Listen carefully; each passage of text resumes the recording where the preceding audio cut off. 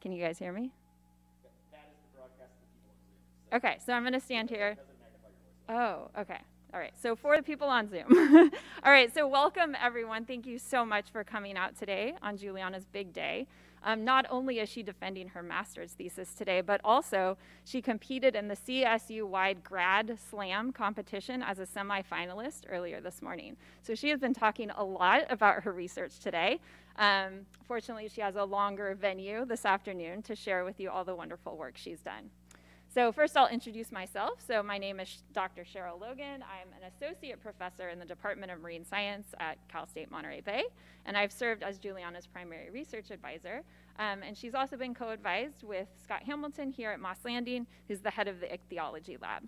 And so today, on behalf of myself and Scott, I'd like to share with you a little bit about Juliana's journey to Moss Landing before we dive into the science.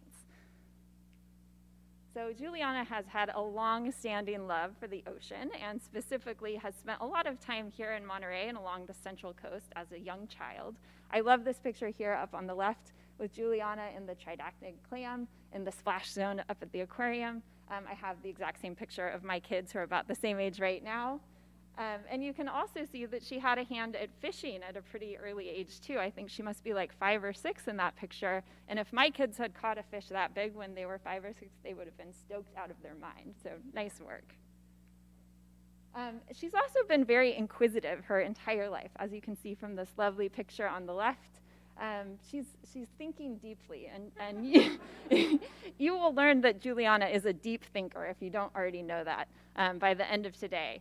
You can also see that she was an ocean guardian from a young age and a budding scientific illustrator, which I'll talk more about in just a minute. And that scientific poster that you see up there on the right is actually another avenue into what you'll hear about today. When she was young, in this picture, she was doing a science project studying the effects of water quality on roses. And today you're going to hear about her work on the effects of water quality on flatfish. So a little bit of academic background for Juliana. She did her degree in biology at UC Davis. And while she was there, she worked in Rick Grossberg's lab as a researcher. And that is where she conducted her undergraduate honors thesis with postdoc Brendan Cornwall. And there she studied the effects of host species and microhabitat on photosystem performance of Symbiodinium, hosted by Anthopleura in Horseshoe Cove. And when Juliana first joined the lab, we actually thought that she was going to be studying invertebrate physiology, possibly on corals or on oysters in Elkhorn Slough. But eventually, through time, we landed on fish, and Juliana quickly became interested in flatfish physiology, and that's what you'll hear about today. So after she finishes up here at Moss Landing, she's going to be heading up to Alaska. She's going to start as a Sea Grant Fellow in Juneau this July. And a little bit more about the background of her work today. Juliana is a very well-rounded scientist and a very well-rounded human being as well. She did every aspect of this project, from the field work to collecting the fish for her experiments. In the wet lab, you can see she was doing respirometry experiments. That's a little flatfish in a chamber there that you'll hear more about today. And these are some of her specimens here for the respiration work that she did. And then you can see her in the molecular lab up there where she did a lot of work with biochemistry. So Juliana became very skilled in the field, in the wet lab, at the molecular lab bench. And also there's a computer there. I also want to say that Juliana is amazing when it comes to data analysis as well. And as I said, she's very well-rounded. She's also a scientific illustrator, and you can see some of her lovely work here. This is some digital art that she did, the Sharks of California Coast poster right there. The image up there with the whales is another one that she did. And she's a fantastic scientific communicator. I'll share with you some of the awards she's won for her wonderful communication skills. And she uses art as a way to help her communicate science. So she has been just an amazing all-star academically recently. She's received a number of very prestigious awards that I'll share with you. She's also presented at 2 national level conferences, the Ocean Sciences meeting and the SACNIS meeting. This past weekend, you can see she was awarded the CSUMB President's Graduate Award for Exemplary Regional Stewardship, and that's President Eduardo Ochoa up there presenting her with that award at the Honors Convocation last week. As I mentioned, she will be starting the Alaska Sea Grant Fellowship this summer, and she was the CSUMB Grad Slam first place winner for her 3-minute talk about her research. She was also the recipient of the John Martin Scholarship here at Moss Landing Marine Labs, and last year she was a recipient of the Coast Graduate Research Award, and she received Best Graduate Student Poster at the Western Society of Naturalists meeting last year. And in 2020, she also won another award, the Myers Oceanographic and Marine Biology Trust Grant. So as you can see, she has done very well and has many academic accolades. But not only that, she's just been a wonderful member of the CSUMB community and of the region.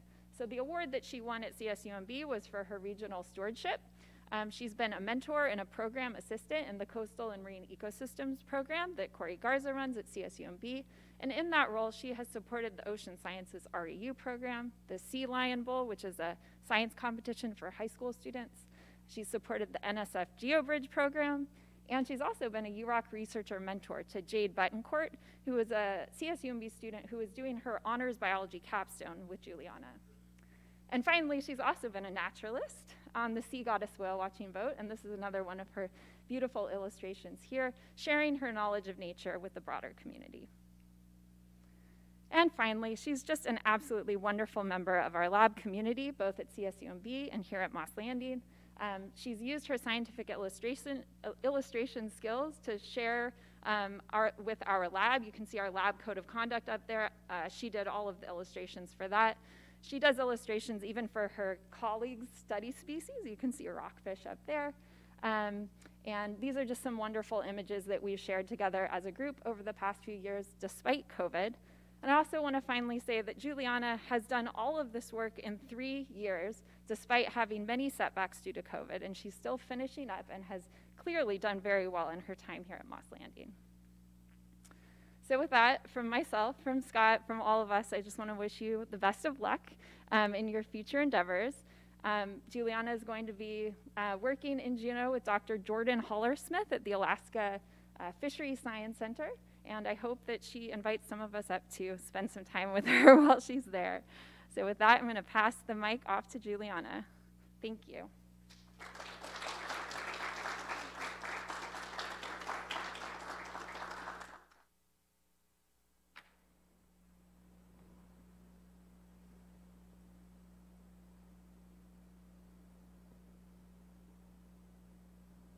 Well, thank you so much to Cheryl for that wonderful introduction, and thank you so much to all of you for being here today to listen to my defense on physiological responses to hypoxia in juvenile flatfishes.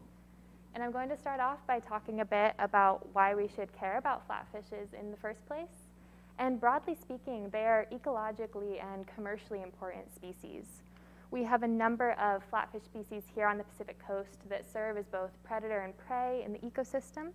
And in addition to these ecosystem roles, they also contribute to valuable fisheries. The flatfish fisheries off the Pacific coast of the contiguous US were valued at over 19 million in 2021. And that's just including California, Oregon, and Washington, so not even the Alaska stocks. And zooming in on one flatfish species in particular, English sole, that fishery was valued at 142,000 back in 2020.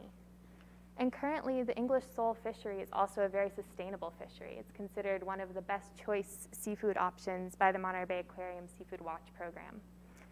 And we also have other flatfish species like speckled sand dabs that are not as widely fished commercially, but they are fished locally and recreationally, which you'll know if you've ever had a sand dab sandwich from Phil's down the street. So clearly, these two flatfish species are important in the Monterey Bay area and beyond. And they utilize the estuary that we have right here in our backyard, Elkhorn Slough, as an important nursery habitat. And Elkhorn Slough serves as a nursery habitat for these flatfish species and for a number of other species in Monterey Bay. And what this means is that this habitat contributes a disproportionately large number of juveniles to the adult population relative to its area. And this could be due to a number of factors, perhaps increased places to hide from predators, fewer predators, more food sources for juveniles, but some combination of those factors leads to increased survival, density, or growth of juveniles in that habitat. And we can look at that quantitatively by looking at English sole, with almost half of all the English sole in Monterey Bay spending their juvenile life stage in Elkhorn Slough, even though Elkhorn Slough is only 6% of what could be suitable juvenile habitat in the Monterey Bay area. And although we don't have the exact numbers for this, we also know that Elkhorn Slough is an important nursery habitat for speckled sand dabs. But Elkhorn Slough's ability to function as a nursery habitat for these two species and other species in Monterey Bay is potentially threatened. So this figure here shows land use surrounding Elkhorn Slough, which is that blue line pointed out with the arrow there.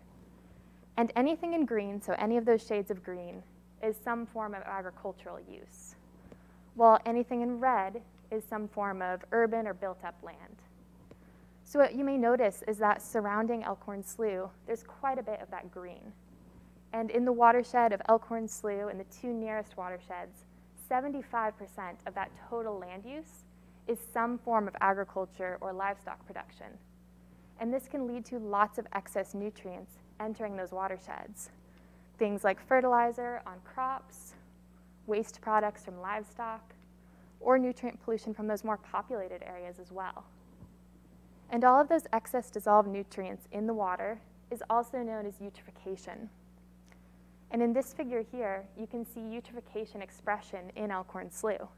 What you may notice is most of the slough is at least moderately eutrophic, so at least that yellow level, unless you're right by the ocean there at the mouth. And it gets even worse farther back into the estuary as well. And the reason that all of those excess nutrients are problematic is on the right-hand side of that figure. You can see that when excess nutrients are added to the water, that triggers algal blooms. And when this algae dies and sinks down, it's decomposed by bacteria that can use up the available oxygen. And it's even worse for species that live on the bottom, so benthic species like flatfish. And this gives you an idea of just how much those dissolved oxygen, or DO levels, fluctuate in Elkhorn Slough. At sites near the mouth of the estuary, so we have Vieira Mouth or South Marsh, and Vieira Mouth is in yellow, and South Marsh is in green. So even though those have those daily fluctuations, they're still staying closer to that normoxic level, which I've defined with that dashed line at 8 milligrams per liter of oxygen. But when you get farther back into the estuary, so North Marsh in blue or Osvedo Pond in purple, those fluctuations get more extreme, and they're spending more time at levels that can be considered hypoxic or even anoxic. And in addition to that variation, one point here is you might think that those flatfish would just not spend as much time in those areas farther back in the slough, but they are still found at Kirby Park, which is between North Marsh and Osvedo Pond. So they're clearly being exposed to some of those lower DO levels and fluctuations. And in addition to that variation in DO level based on distance from the ocean, there's also seasonal variation. Seasonally, those DO levels are lowest in the summer in most of the slough, except near the mouth of the slough, where they're actually lowest in the spring due to coastal upwelling. And in addition to those seasonal variations, we also have daily variations, where DO levels are highest during the day when we have photosynthesis occurring and producing oxygen, and lowest at night when that photosynthesis is no longer occurring, but we still have respiration occurring and using up that oxygen. And all of those fluctuations in DO level, and especially those hypoxic events, can certainly have a negative impact on those juvenile flatfish in the slough. With one study that utilized trawl data in Elkhorn Slough, finding that both the richness and abundance of flatfish species declined with declining oxygen levels. And you can see that for both of those species, the English sole and the speckled sand dabs. But it's even more severe for English sole, with the probability of occurrence of English sole dropping down to only 20% at 4 milligrams per liter of dissolved oxygen.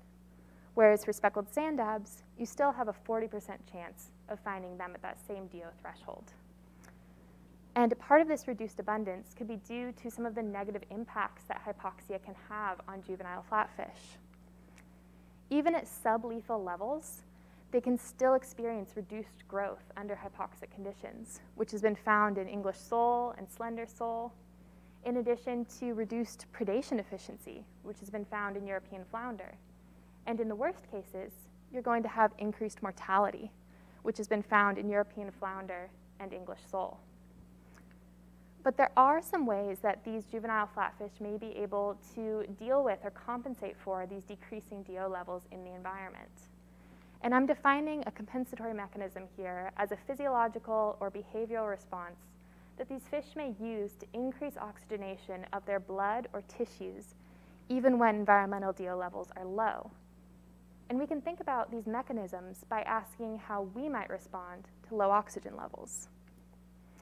So if you imagine that you're hiking up at high altitude, so there's less oxygen available, think about some of the changes that you might notice in your own body. One of the first things that you might notice is that you're breathing heavier. You're trying to get more oxygen into your lungs. You may also feel your heart beating faster because you're trying to pump more of that oxygenated blood through your body. And although you won't feel this, your body will also start producing more red blood cells so that your blood can carry more oxygen and lead to more oxygen reaching your tissues. And there may also be some changes in gene expression for some of these downstream responses to hypoxia. And fish do all of the same things. So even though there are many behavioral and physiological ways that fish may compensate for low DO, I'm going to focus on two here, starting with ventilation rate. So you can think of ventilation rate as simply the breaths per minute. And if these fish are able to increase their breaths per minute, they can increase the volume of oxygen or the volume of water passing over their gills. So even if that water has less oxygen, if they have a higher volume of water, they end up with ultimately more oxygen passing over their gills, which has been observed in response to hypoxia in a number of flatfish species. Another response I'm going to focus on is hematocrit, which is the ratio of red blood cells to total blood volume. So if your blood has more red blood cells, it's able to carry more oxygen. And this has also been observed in juvenile southern flounder, as well as some other fish species. But the ability of these fish to compensate for low DO depends on the metabolic state.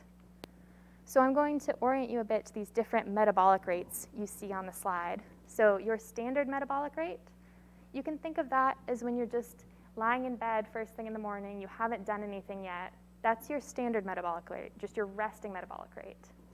And then if you get up and go for a run and you're sprinting, that's going to be your maximum metabolic rate.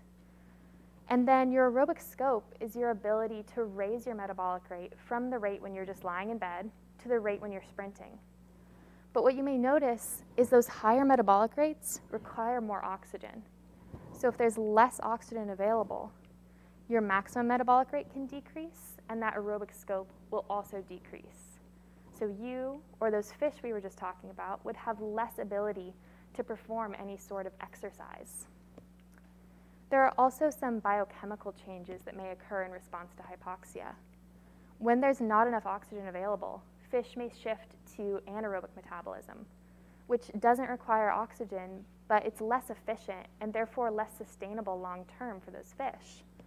And one way to measure those shifts to anaerobic metabolism is by measuring lactate, since that's produced as a byproduct of anaerobic metabolism, just like if you've heard about lactic acid buildup in your muscles when exercise forces you to shift to your anaerobic metabolism. And this has been found in a couple other flatfish species in response to hypoxia. Another change that may occur is increased superoxide dismutase, which is an antioxidant enzyme produced to mitigate some of those damages from oxidative stress. And this has been found in response to hyperoxia, too much oxygen, or in response to hypoxia in these fish species. And finally, another change that may occur is an increase in hypoxia-inducible factor 1 alpha, or HIF. And this is a transcription factor that initiates changes in gene expression in response to hypoxia, which has also been found in a couple other fish species.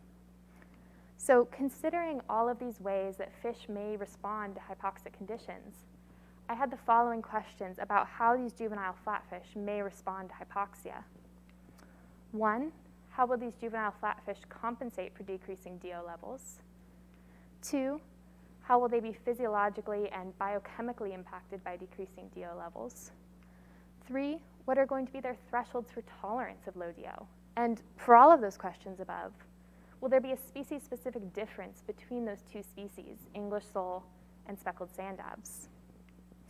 I hypothesized that juvenile flatfish would compensate for decreasing DO by increasing hematocrit levels and increasing their ventilation rate, that some of the physiological and biochemical changes would include a decreased metabolic rate and an increase in those biochemical indicators of hypoxia and oxidative stress. And based on that study in Elkhorn Slough that found decreased abundance below 4 milligrams per liter of dissolved oxygen, I hypothesized that somewhere around there would be where we would see the threshold for tolerance. And based on that same study, finding less significant impacts on speckled sand dabs in terms of abundance, I hypothesized that the speckled sand dabs will be more tolerant of low DO levels. And I'll return to that third column later in my results. So to test all of this, I held fish at 1 of 6 dissolved oxygen or DO levels, ranging from a normoxic 8 milligrams per liter O2 down to a very hypoxic 1.5 milligrams per liter O2. And these fish were exposed to these treatments for 6 hours, and I measured a number of physiological responses before and or after that exposure. And both those DO treatment levels and the duration of exposure were chosen to be environmentally realistic based on what these fish may be exposed to out in Elkhorn Slough. So let's look at some DO data from the slough. So this is from exactly a year ago today. So here is sunset on May 5th, 2021, and sunrise on May 6th, 2021. And you can see some of those overnight dips in DO level. So the site farthest back is Vado Pond, which is going to be in purple. That stayed fairly hypoxic the whole time. And Vieira Mouth in yellow near the ocean stayed fairly normoxic. But for both of those more moderate sites, you have this overnight dip in DO levels. And the time at which it was at that lowest point was fairly close to 6 hours before you started to see that increase in DO level again once photosynthesis was able to resume. So I manipulated seawater to these different DO treatment levels, and one of the physiological responses I measured was metabolic rate. To measure this, these fish were held in that respirometry chamber like you see there, and all of these chambers were inside a cooler of seawater maintained at a constant temperature. And each chamber had a flush pump, which would flush water from the cooler through the chamber for 5 minutes, and then a 1-minute hold, and then that recirculating pump would start going with that blue oxygen probe you see at the top, and that would go for 5 minutes with that oxygen probe reading the oxygen levels every second, so that I was able to determine the oxygen consumption and therefore the metabolic rate. I started by measuring pre-exposure, so just normoxic ambient conditions, maximum metabolic rate after chasing those fish to simulate exercise. Then they recovered for 24 hours before I measured their standard or resting metabolic rate, also at normoxic conditions, before that decrease in oxygen levels, where I continuously measured that post-exposure standard metabolic rate, and then again measured that post-exposure maximum metabolic rate by chasing those fish again to simulate exercise. And from these values, I was also able to calculate the pre- and post-exposure aerobic scope, since that's the difference between the standard and maximum metabolic rates. A separate set of fish were held in ventilation chambers, which, similar to the respirometry chambers, were maintained at a constant temperature. And first, they were held in normoxic conditions, and I recorded a video in the last hour of those normoxic conditions before the decrease down to the treatment DO level. And then they were held there for 6 hours, and I again recorded a video in the last hour of those exposure conditions. And from those videos, I was able to determine the average breaths per minute that they were taking both in these normoxic and hypoxic waters. And from these ventilation trial fish, I also took blood and tissue samples at the end of this experiment. With the blood samples, I measured hematocrit, which is again that ratio of red blood cells to total blood volume. And to do this, I drew blood into microcapillary tubes, which were centrifuged to induce separation into those 3 layers that you see there.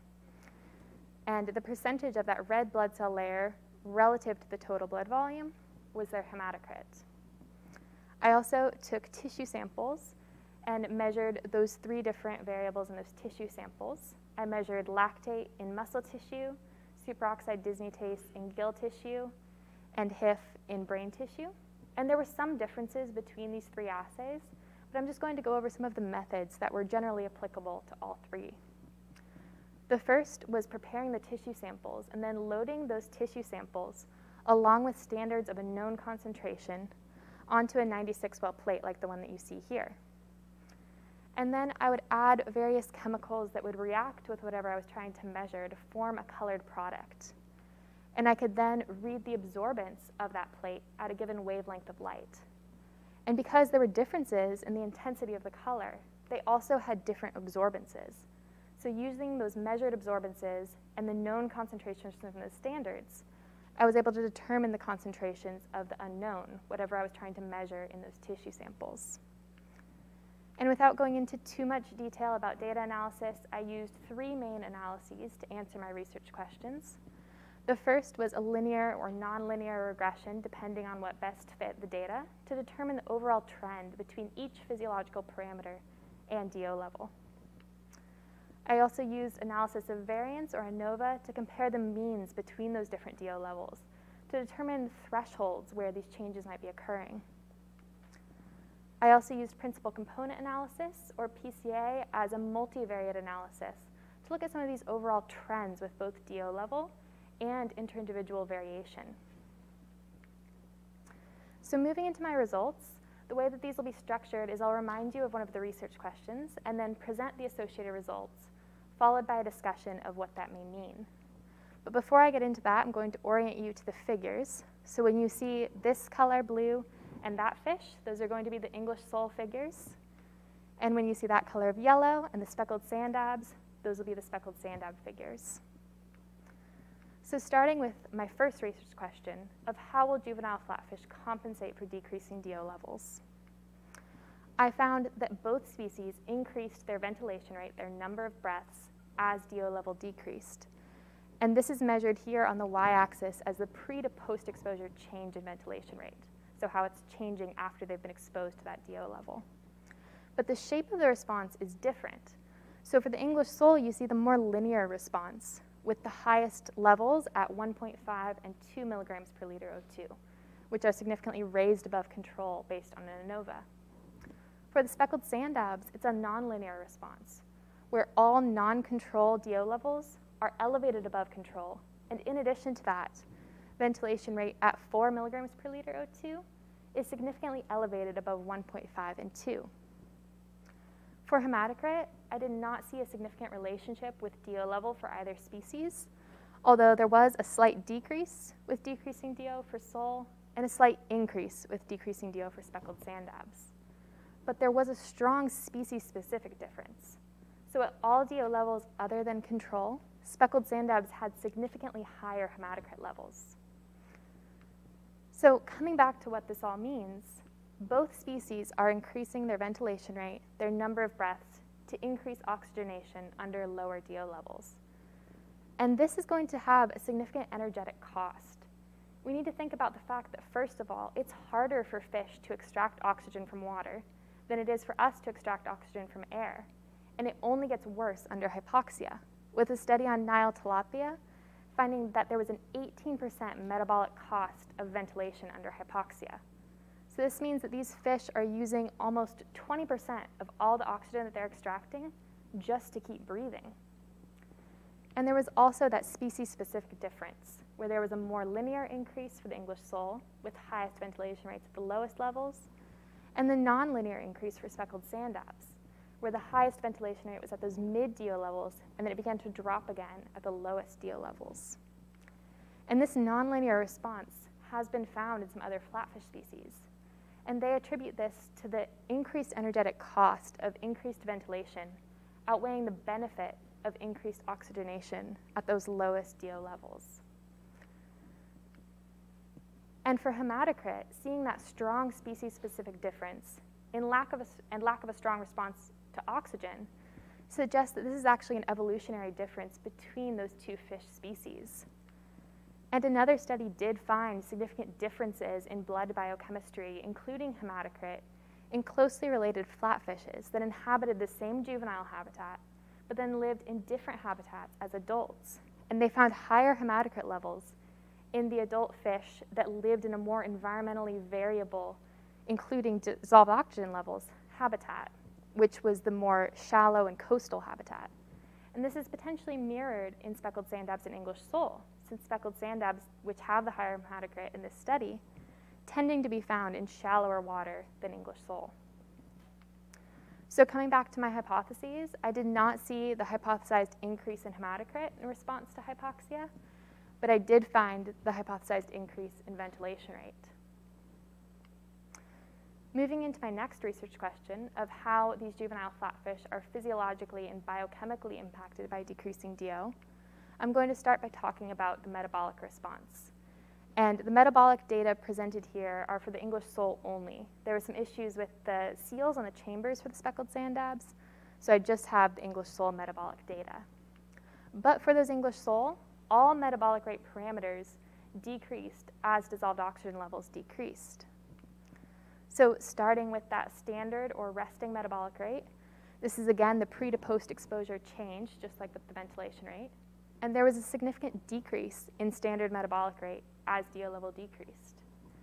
But there was an even more significant decrease in maximum metabolic rate as DO level decreased, with metabolic rate at 1.5 milligrams per liter being significantly lower than at any of those other treatment levels other than 2. And that more significant decrease in maximum metabolic rate compared to standard metabolic rate meant there was also a significant decrease in aerobic scope, with aerobic scope at 1.5 milligrams per liter being significantly lower than at control levels. In terms of those biochemical changes I measured, I found a significant increase in lactate as DO level decreased for both species. But again, there was a difference in the shape of the response.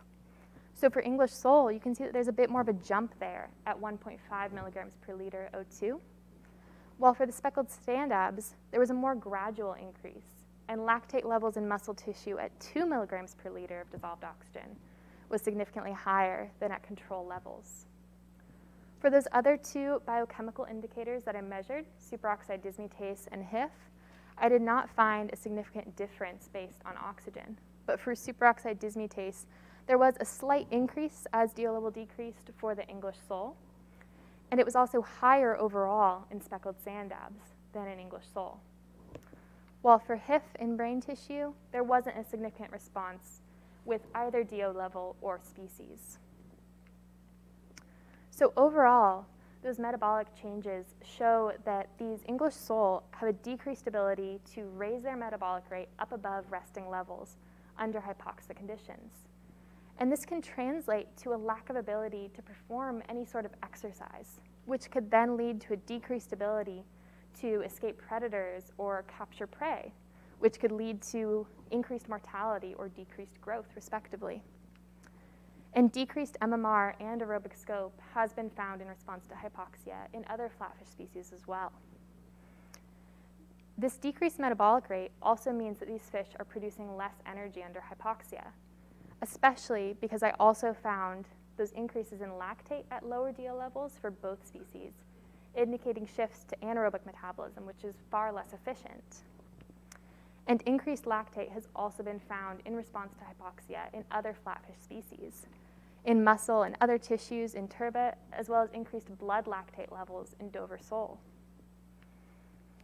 So coming back to my hypotheses, I did see the expected decrease in metabolic rate, as well as the expected increase in lactate levels, but did not see the hypothesized increase in either superoxide dismutase or HIF in response to hypoxia.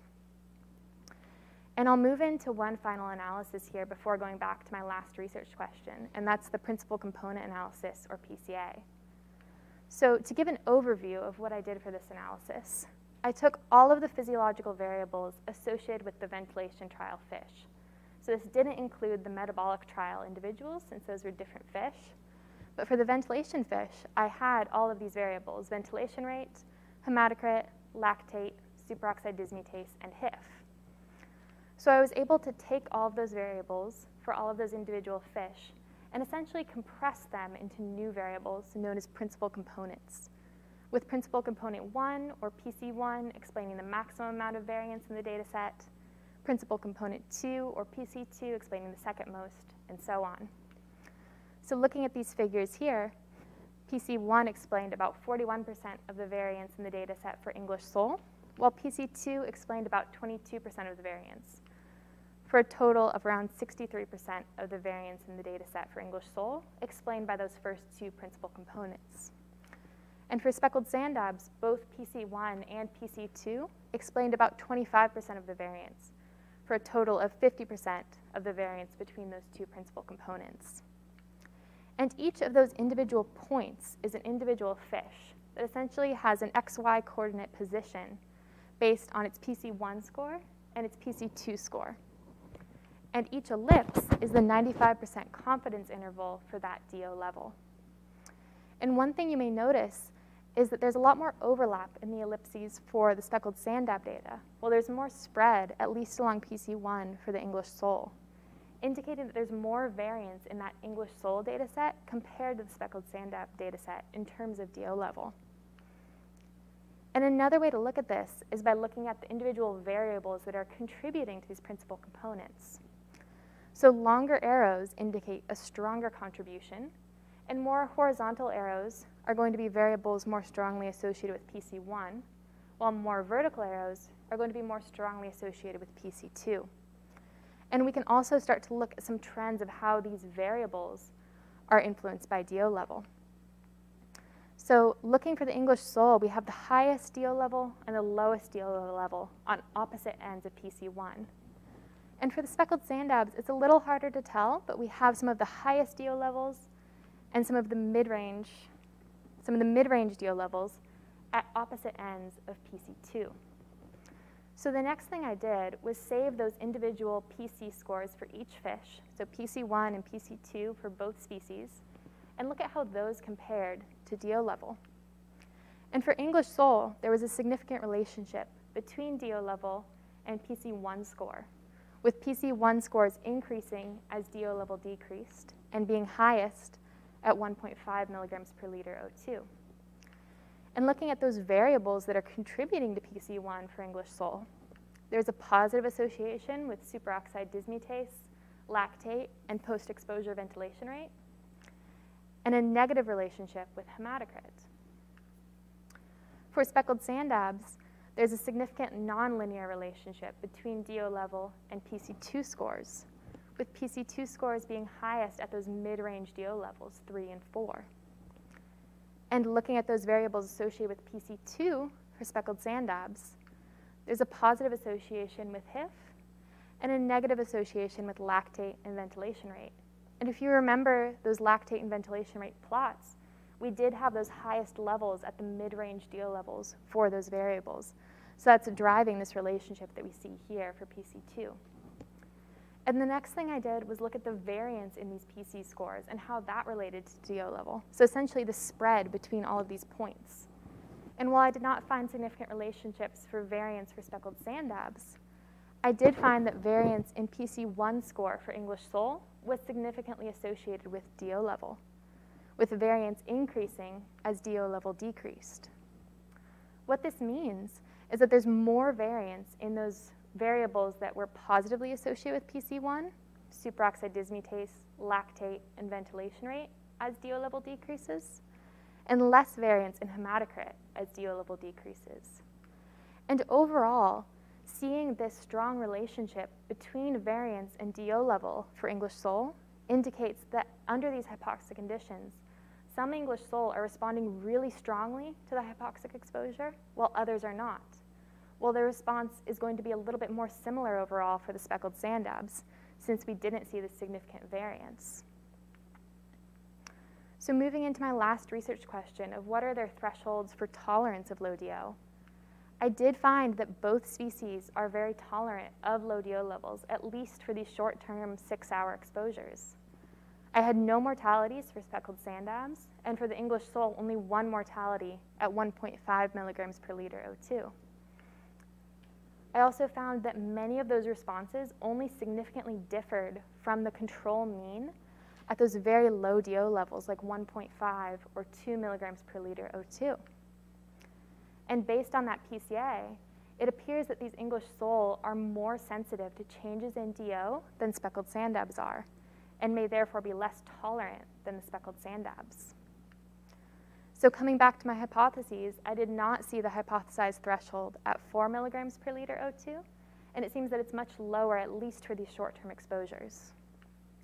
And in terms of species-specific differences, it does seem that speckled sand dabs may be more tolerant of low DO than English sole.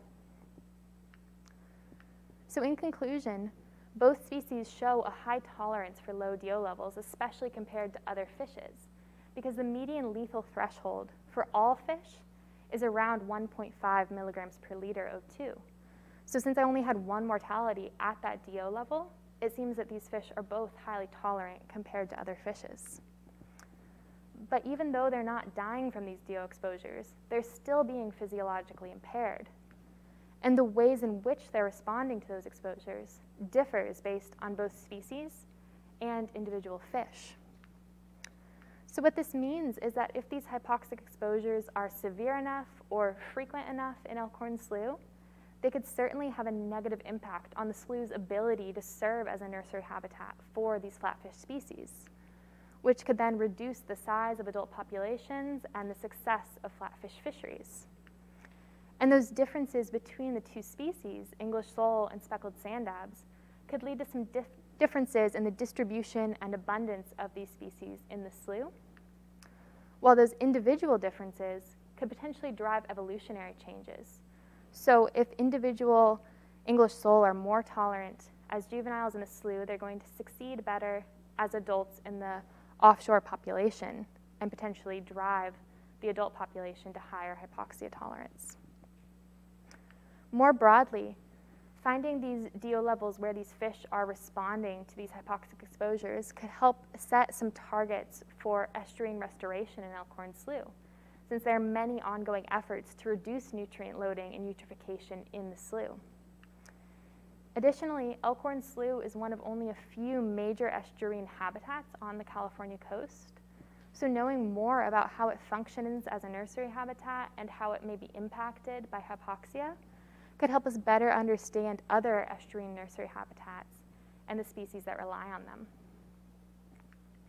And I have many people to thank for making this project possible. First and foremost, my wonderful thesis committee, who I'll talk about more on the next slide.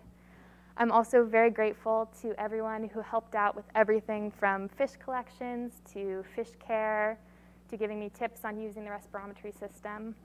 Especially, I'd like to thank Grace, Alex, and Ari, since it was really a team effort to take care of all of these fish and wouldn't have been possible without them.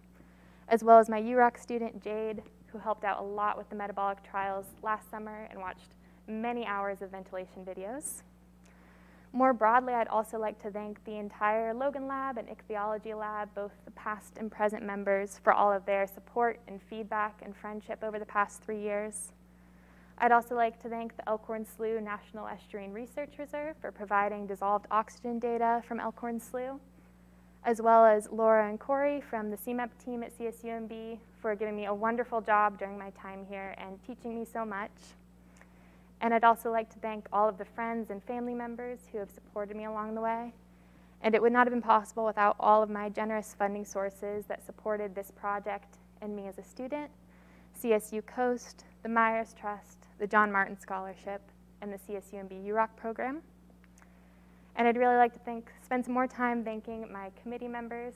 So Cheryl, my primary research advisor, I've learned so much from you over the past 3 years, and I really appreciate your constant support, and your feedback has really helped me grow into a well-rounded scientist through not only your support on my research project, but also helping me improve with science communication and data science, and I'm very thankful for all of that. And Scott, thank you so much for all of your support and your insightful feedback and advice, and I really appreciate being able to turn to you for any questions about fish or statistics, because you know everything about those subjects. And Amanda, I'm really grateful for what a warm welcome you gave me to graduate school in my first semester. I loved those lab meetings where we would just sit around and talk and eat candy. It was wonderful. And I appreciate just your continued help and advice along the way as well. And a huge thank you to my family as well. To my parents, this would not have been possible without you always encouraging me to support and supporting all of my interests and goals, taking me to the beach and aquarium many times, as you saw in those photos, and just making me feel like I can do any of this with all of your love and support. And to my brothers, one here and one on Zoom, thank you for being my best friends and just always supporting and inspiring me and keeping me laughing through everything. And Jason, my boyfriend, I'm so happy that I met you here at Moss Landing and really appreciate how much you've supported me along the way, including listening to many versions of this and hearing me stress out all week, so it's much appreciated. And finally, a huge thank you to all of you, both here in this room and on Zoom, for listening, and I'd be happy to take any questions.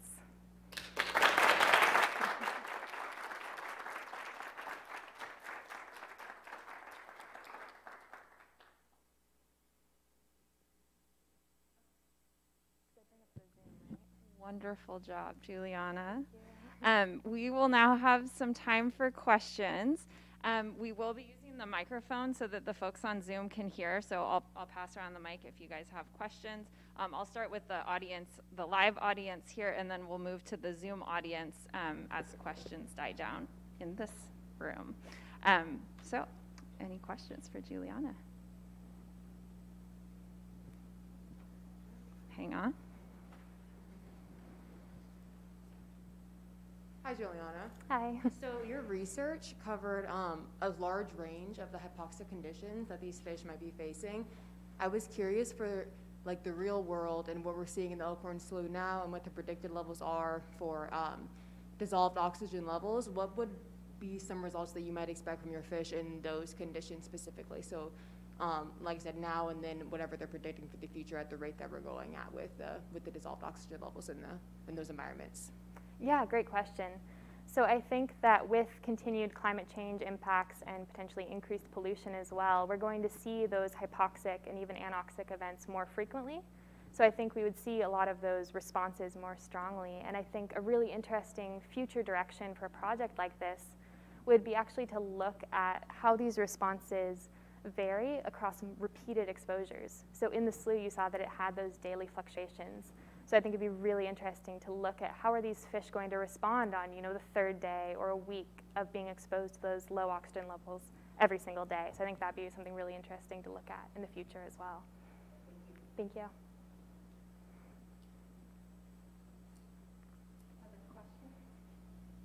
Oh, Jenny. In your PCA analysis, you had said that you found less variation in the hematocrit expression. Mm-hmm. Why do you think that that was less variable than the other factors? Yeah, great question. So with that, the variance in hematocrit was decreasing as DO level decreased. And I think one potential reason for that could be that in the English sole, they had decreased metabolic rates at those lower DO levels as well. So they might just be shutting down all of their functions to some extent and wouldn't necessarily be able to deal with the energetic cost of producing more red blood cells, even though that would help increase oxygenation.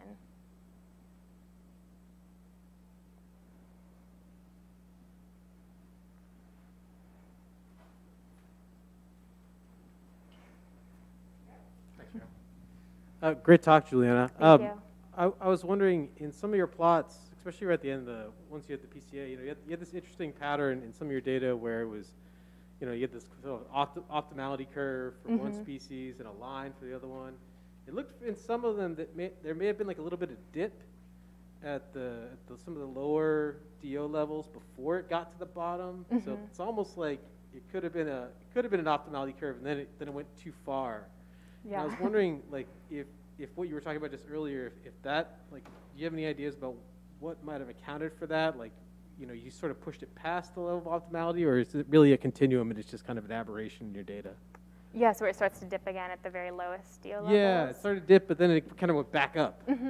I'm wondering if some of that could be at those lowest DO levels, they're starting to have some mechanisms that are able to compensate for this, like anaerobic metabolism is able to kick in a little bit better, and they're able to still be producing some energy from that. So maybe it's a point at those mid-range DO levels where they're shifting, and then at the lowest ones, then maybe they're able to compensate for it or acclimate to it to some degree.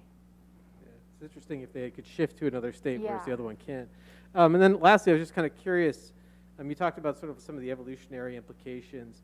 Are there any known traits that correlate well with some of these, selection on, these more resilient types? Like, should we expect them to be selected for smaller size, for earlier maturity, like anything like that? Sure, yeah, that's a good question. I'm not sure entirely what that would look like in the future in terms of size. I think it's definitely possible that it could have an impact. I've read some papers that are saying that bigger body sizes are able to better utilize anaerobic metabolism.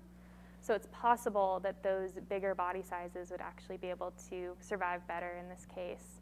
And another interesting thing to consider is the life stages of these fish. So the speckled sand dabs only live about 3 or 4 years, whereas the English sole lived about 20 years. So those speckled sand dabs might be able to more quickly adapt to some of these conditions since they have that shorter life cycle. And in that case, maybe they're able to respond a little bit better than the English sole are. Thanks.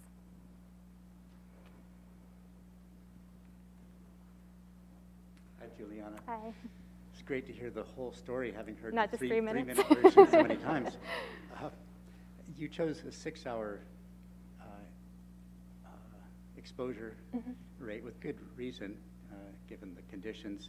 So it might be an esoteric question, but what results would you expect at a higher number of hours of exposure? Yeah, I think it would definitely be interesting to look at a longer exposure, especially because with the DO plots, you saw that some of those sites that are more inland do actually have a much longer time period at hypoxic conditions than just 6 hours. So I think there might be some responses that I didn't see in my study that we might see with a longer exposure. In particular, I think we might see an increase in the HIF, the hypoxia-inducible factor, that some of those gene expression changes might kick in with a longer exposure like that.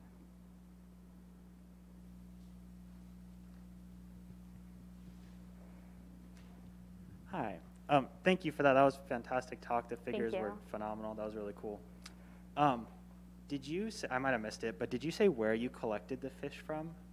Yeah, I didn't say in the talk, but so they're all collected from Elkhorn Slough, but most of where we were collecting them from was pretty close to the mouth of the slough. So we didn't go too far back into the slough. Most of them were from pretty close to the mouth of the slough. Okay, and then do you think, I don't know, like moving up the slough, do you know if there are separate populations that kind of just clump together, or if they kind of move in and out of the slough, and then do you think you'd expect to see like a whole different result if you sampled from like different areas along the slough? Yeah, that's a great question. I'm not really sure if they're distinct very much or if they're moving back and forth a lot. Grace's thesis will actually focus on some caging experiments out in the slough, and so that's going to be really interesting as well to see how these fish, because we took all of them from the mouth of the slough, to see how they're responding in different parts of the slough as well. But I'm not sure really to what extent they're moving around or just staying in one area. I mean, they do move around at one point to come into the slough and then to leave the slough, but I'm not sure when they're there quite how much they move around. Awesome, thanks. Thank you.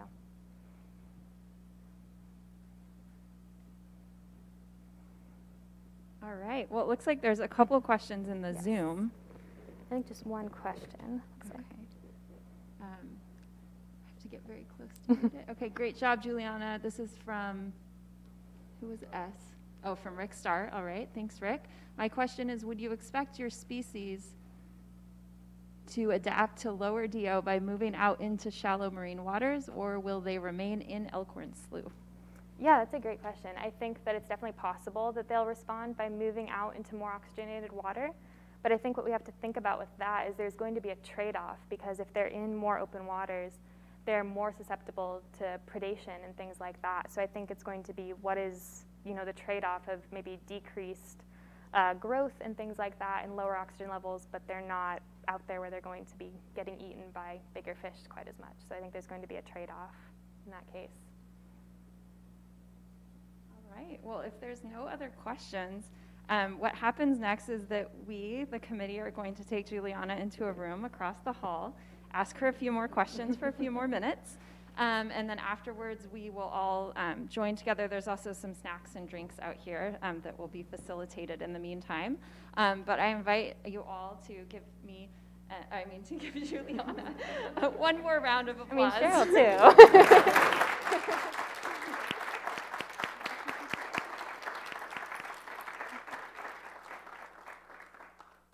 again. And Juliana, this was an amazing talk. Thank you. All right. See you soon.